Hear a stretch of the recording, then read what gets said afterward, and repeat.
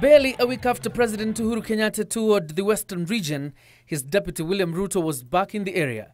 The deputy president attended Sunday Mass at St. Leo the Great Catholic Church, Kimilili, Bungoma County.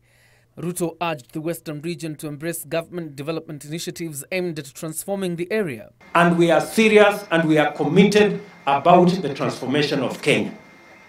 Hawa wengine wanaongea mambo matupu hapa na kusema vile na juu chini waendelee. Lakini hii kazi lazima tufanye.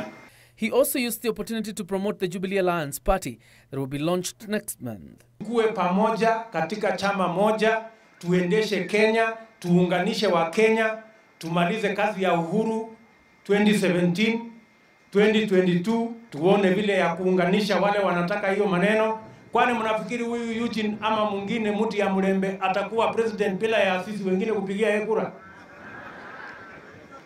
Ala hii hesabu yenu mnafanya hii hesabu namna gani? Bungoma County has been the ground for tough wars between the Moses Wetangula-led Ford Kenya and New Ford Kenya associated with Water and Irrigation Cabinet Secretary Eugene Wamalwa and whose party leader is Bungoma Governor Ken Lusaka. Nataka niwaeleze watu wa Webuye, watu wa Bungoma. Munajua ya kwamba kwa serikali ya Kenya, mimi ndio macho yenu kule. Nataka mjue ya kwamba hakuna serikali nyingine inayoweza kuja hapa Webuye iwasaidie ninyi, isipokuwa ni serikali ya Mheshimiwa Uhuru na Mheshimiwa Ruto. Nataka kumhakikishia ya kwamba 2017 safina ambayo tumeunda inaenda kuleta president wa sasa ndio atachaguliwa,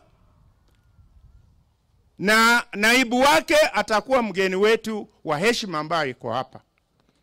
Mimi ni mzee, siwezi kuambia nyinyi maneno ambayo si ya ukweli.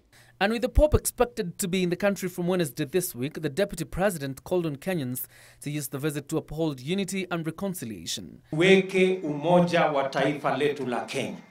Sote kama viongozi na wananchi tuondoe ukabila, mgawanyiko na mambo ya chuki.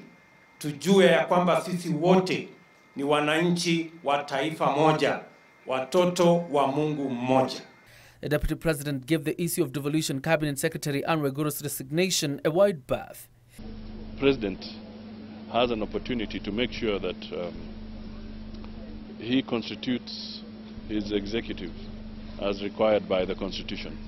Because as you know, there are several cabinet secretaries that are not in office, yet their ministry is there. And clearly, ministries, cabinet secretaries constitutionally generate the policy for respective ministries. However, Waiguru's announcement has elicited mixed reactions, with Gishugu Member of Parliament Njogu Barua terming it as shocking and a big blow to the Jubilee regime. Hata kama Waiguru amejiuzuru kiti ya waziri, hajajiuzuru kufanyia serikali kazi. Sasa tukiuliza mchukue rais, Waiguru fanya kitendo ya kukaa kando, amejiuzuru. Jun Jacob Curia, Channel 1 Weekend.